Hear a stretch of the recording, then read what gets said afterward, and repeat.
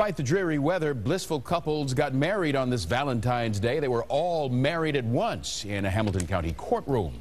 Judge Heather Russell officiated over the one-of-a-kind ceremony. Couples, and we got so many requests for Valentine's Day that I wouldn't have been able to fit them all in if I had done it individually. So I wanted to be able to accommodate everybody, and so that's how it came about with the idea of a group wedding.